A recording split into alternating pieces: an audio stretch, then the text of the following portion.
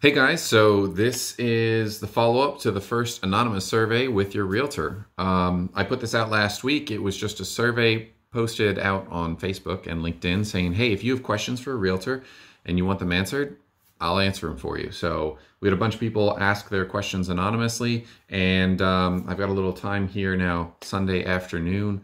Kids are all out of the house. This is their beautiful artwork in the background. So I thought I'd record answers to your questions. So let's dive in, okay? Should I buy or sell first? Excellent question. There's no one answer because it depends on what your situation is. Now, if you can buy without selling, then you should buy first. Let me explain why. There's no point moving unless you're going to be happier with your next home. If you can't find something better than what you already have, you should stay put. And in today's market, a seller's market, it can be difficult to secure a house. So you should start by buying first. That way we can make sure we're getting exactly what you want and you can be where you want and where you need to be. Okay? Particularly because it can take some time. I have a couple buyers right now. They are putting in 2, 3, 4 offers before they're getting the house that they want because everything is multiple offers. Now, let's say you can't buy without selling. That's certainly going to be a problem, because if there are 8 offers on the table and 2 of them have a home sale contingency and the other 6 don't need to sell a house, well, they have a distinct advantage over you. What we can do in that situation is we can list your house for sale, and then we get multiple offers. Let's say we get 4, 5, 6 offers, and we go to the buyers and we say, hey, tell you what, we'll sell it to you, but we need you to wait 100 or 120 days until we settle. Or we'll settle in 60 days, but then we want you to lease it back to us for 60 days so we can go buy the next house. What we just did is we created an environment where your house is sold, you're now able to go buy, you don't have a home sale contingency, but you still have plenty of time to go find your next home. So those are 2 very good options for people if they want to buy or sell first. What I would say is, if you have more questions about it, we just need to talk about your specific situation, because there might be other options out there depending on what your financial situation is, what kind of house you have, where you want to move, etc. That would give us a little bit more latitude. All right, so another one is, how do you calculate return on investment on an investment property? All right, so I'm assuming this is referring to rental properties specifically, not flips. Some people use them interchangeably, but they're not the same thing. A flip is calculated very differently than a rental property. So if we're doing rental properties, I want to hit 2 things first. First, let's go with some fundamentals. If you have a rental property and there's 2 units on them, each unit rents for $1,000 a month. That means your gross rent collected is $2,000 a month, or $24,000 a year, because I'm collecting $2,000 a month, 12 months, $24,000. So $24,000 gross income. Now you need to calculate what the operating expenses are of the property. So taxes, insurance, if there's vacancy rates, or if there is repairs that we do on a regular basis. If you have to pay electric bills, if you have to pay a water bill, a sewer bill, whatever it is, calculate that all together. That's your operating expenses. That's what it costs you to operate this rental. So we make $24,000 a year. Let's assume there's $6,000 a year in terms of operating expenses. All right, that means I have a net operating income of $18,000. 24 minus 6 equals 18. It's very similar to like a paycheck or like a W-2 or something like that, if you've ever seen it. You make your gross income, they take away your taxes, this is what you're left off with. That's your net income. Same concept, except a rental property. Now, the relationship between the net operating income and the purchase price is known as a capitalization rate, and is your best metric for evaluating whether or not a multifamily property is a good price. A simplistic metric, but the best metric if I had to pick just one. When we're doing the total return on investment, though, this is where I say, hey, we got to bring in a couple other concepts. And you're going to say, well, what other concepts, Eric? Well, every month when I get that $2,000 check, a portion of that builds my equity. A portion of that goes to interest, which may be a tax write-off. Every month, my property may go up in value.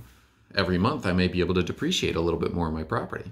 When you add all those things in, oh, and every month I might have a little bit more cash that actually goes in my pocket. You know, after I'm done paying the mortgage, after I'm done paying all my expenses, I might make a couple $100 a month. Who knows?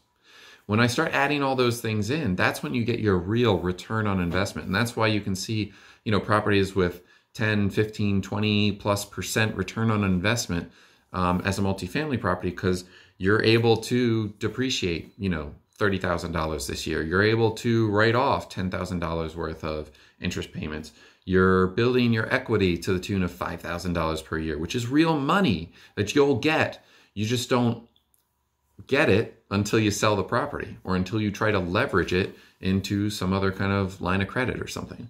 And that's separate from the fact that on average, properties increase in value over time, otherwise known as appreciation. It doesn't guarantee that your $200,000 house will be worth $210,000 next year, but on average, it is. So we need to calculate all that, and that is a little too in-depth for this video. But what I would say is I'll put together another video at some point running through a couple examples where we calculate the actual equity we're building. We can estimate the tax write-offs that you would get. We can show you how we would calculate the depreciation. We can show you, I don't like to estimate appreciation, increase in value of the property. I don't like to estimate it, but we can show you a place where you could write something in if you feel like that is a major contributor. And we can also show you how much cash you would make on an example property. And when we sum all that together, that's what your true return on investment is. So I apologize about being a little long-winded. There was a second question with this one as well that had to do with tax write-offs. Don't see it here in the list right now, but I do remember reading it. If you're doing repairs to a rental property, so let's say you go in, you had a vacant building and you spent 20 grand on that building, cleaning it up, making it nice, that's a tax write-off. If you have interest payments and your CPA or your accountant says you can write that off too, that's a write-off. That is a very individualized thing because some people max out their write-offs. The vast majority of us don't. Most people with rental properties do not. I mean, they use as many as they can, but they still have the opportunity for additional write-offs. That is one of the best parts of owning rental properties, that you're able to reduce the amount of taxes that you ultimately need to pay in the end. So yes, it's not just the cash that comes off the property. That's a very small component of what a multifamily property can do for you.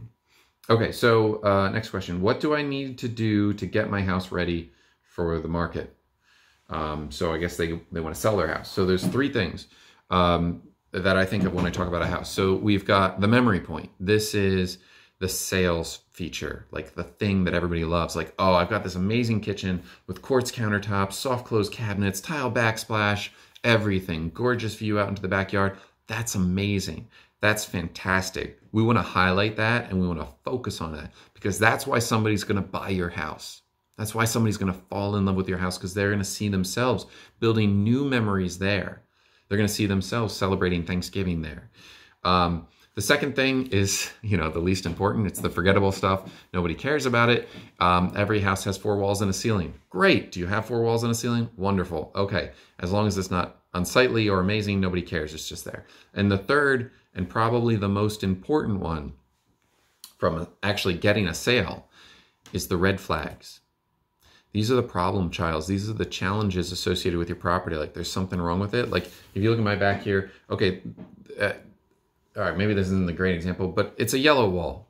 I don't want everybody to walk through my house and say, oh, that was a house with yellow walls. Okay, if I want to sell my house, I'm going to paint the walls gray. We're going to paint the walls something a little bit more neutral, something a little bit more mainstream. A better red flag might be, if you have a house and there's mold in it, please clean up the mold. Make sure it's cleaned up properly. And I say that because you don't want to be the mold house. You don't want to be the house with carpet in the bathrooms. Red flag. Get the carpet out. It'll help sell the house, I promise.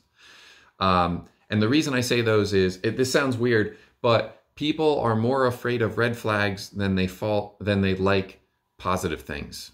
I don't know if that makes sense. If I said, hey, here's $10, or I said, hey, I'm going to take $10, which one would you want? People don't want to lose $10. They like getting $10, but they really don't want to lose $10. And it's the same thing with houses. They really don't want to buy the junky house. They really are afraid of getting the one with mold in it or the one that's just a piece of garbage. They don't want that. So fix those red flags. Focus on your memory points.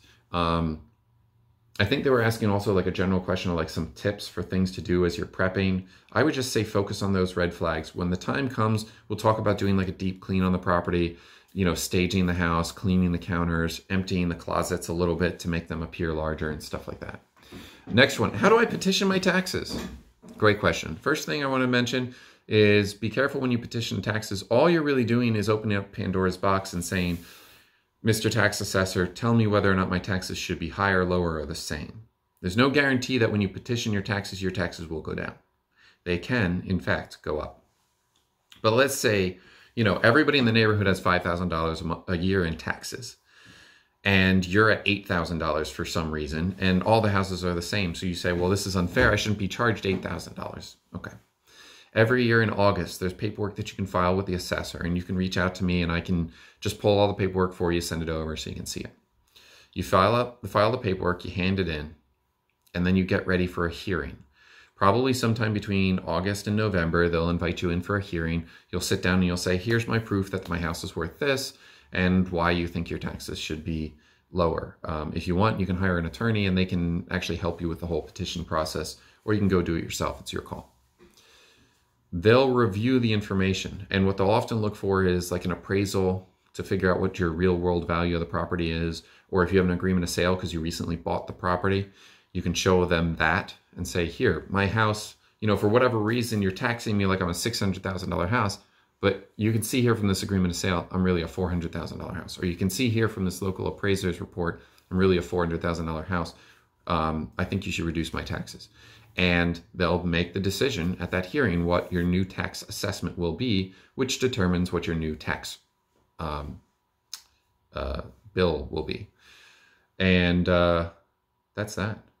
The other one that came up, I don't have it written down on my list here, is water in the basement. What do we do? If there's water in the basement, you can never finish it, correct? Incorrect. There's a lot of things you can do to fix water in the basement. It really depends on what's causing it. But the two biggest ones, the most commonly seen problems, are downspouts and gutters, or just the grade of the ground.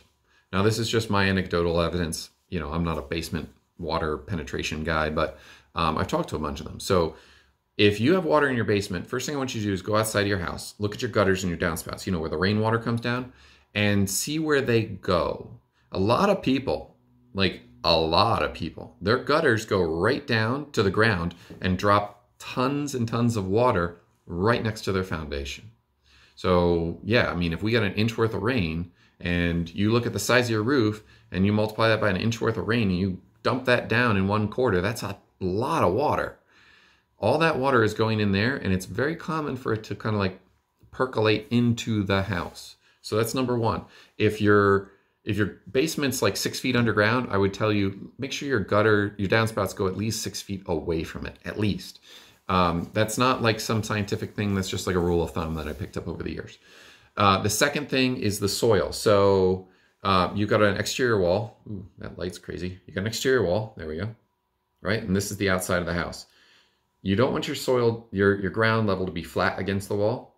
You certainly don't want it to be sloped in towards the foundation. You want it to be sloped away. Why? I read a study from Penn State. It was crazy. It said something like 80 to 90% of rainwater when it hits the ground actually just runs off the ground. So that means that if my soil outside of my house is sloped away from the house, even if the downspout comes and drops a whole ton of water right here, most of it's sliding away. Just keep sliding away, right? And that's good. That's what we want, because a foundation and a basement, the whole concept of it, it's like a pool in reverse. You're just trying to keep the water out of the pool. And so if I want to keep the water out of the pool, I want to keep the water away from the pool. Don't funnel it into your sump pit and then pump it away. Keep it outside of the house as much as possible and get it sloping away from the house. So as it naturally goes into the soil and as it naturally hits the ground, it's all running away from your reverse pool. So hopefully that helps. If the video is informative or you have other questions, I'm going to leave the forum open and I'll probably throw it in the comments below so you guys can ask questions, and maybe we can do this on a regular basis if you guys find it helpful. If not, no problem. Hope you all are doing well and have a great day. Bye.